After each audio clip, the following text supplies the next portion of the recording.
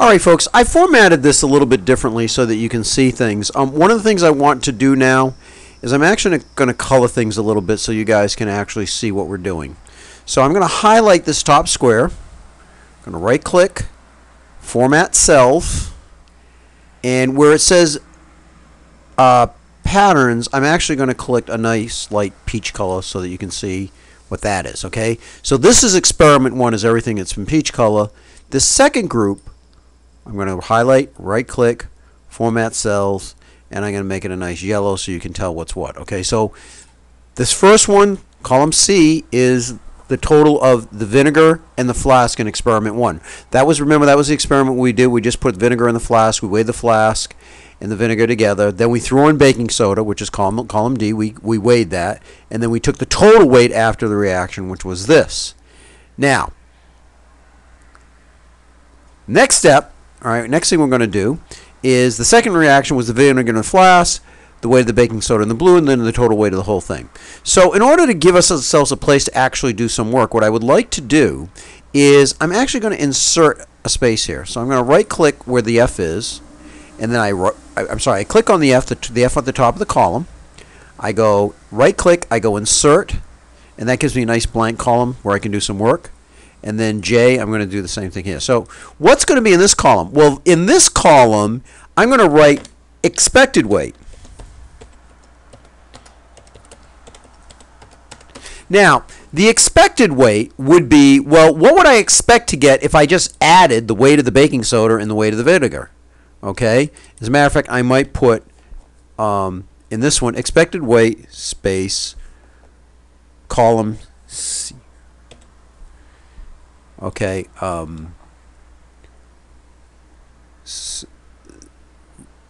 column C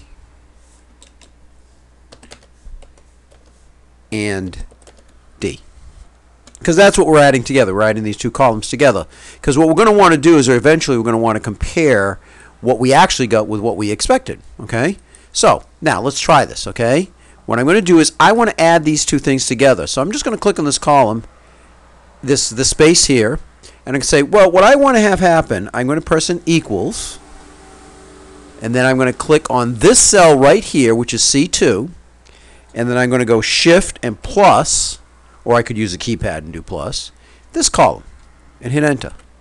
Now you notice that says that's 108.7. All right, so clearly this person here made a mistake. Okay, when they did this, because clearly that should not have weighed that much, okay, after the reaction.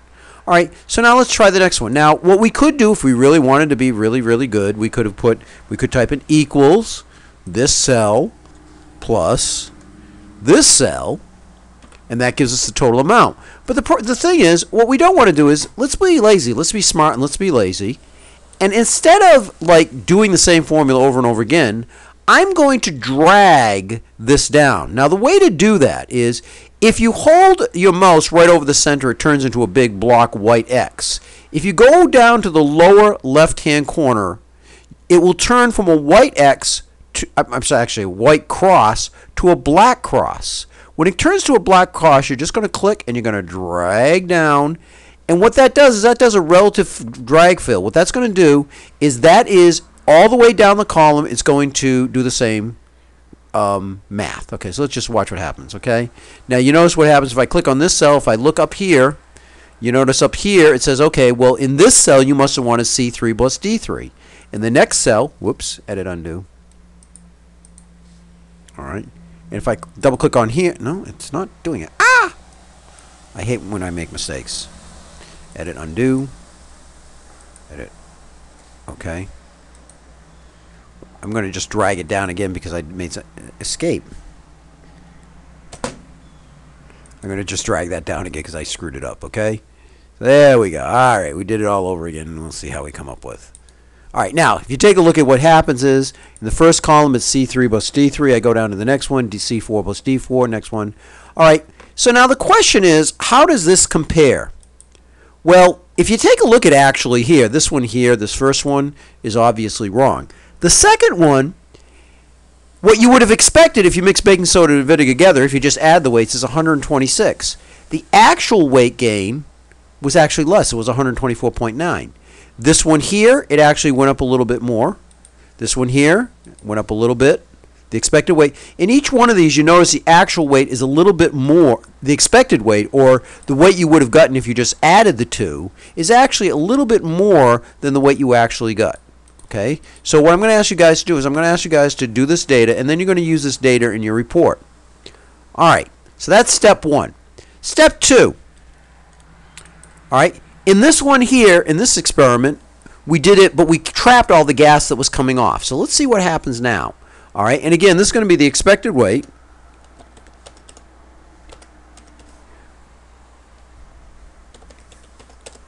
If you add, in this case,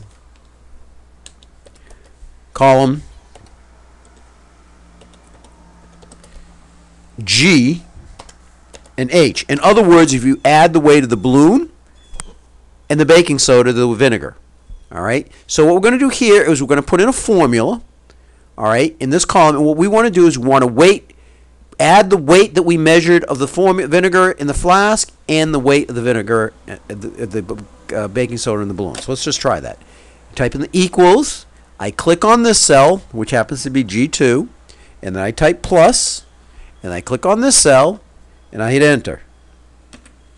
All right, and we're going to drag this all the way down. All right, so you notice, again, if I put the mouse over the center of the cell, you notice there's a white cross. If I drag over the corner, it turns into a black cross. I'm going to drag that black cross all the way down, and boom. Now, what you should notice, this is beautiful. Each one of these, the expected weight, is almost exactly the same as the actual weight. There's a little bit of variance. Some there's a little bit more variance than others. But for the most part, the weight you expect to get is very, very close. This one here, perfect. This one here, this one is off significantly. This one here, that one's off by a little bit. This one here, off by a little bit. This one's almost perfect. This one's almost perfect. That one's off by a lot. A little bit of a mistake there, obviously. This one here, off by quite a bit. All right. So, in other words, when you take a look at this, you're going to find the difference between the weight that you get if you just add everything plus the weight you actually measured. All right, so now I'm going to talk about how we're going to be functioning with this data, what we're going to do with this data, but right now we're going to take a break.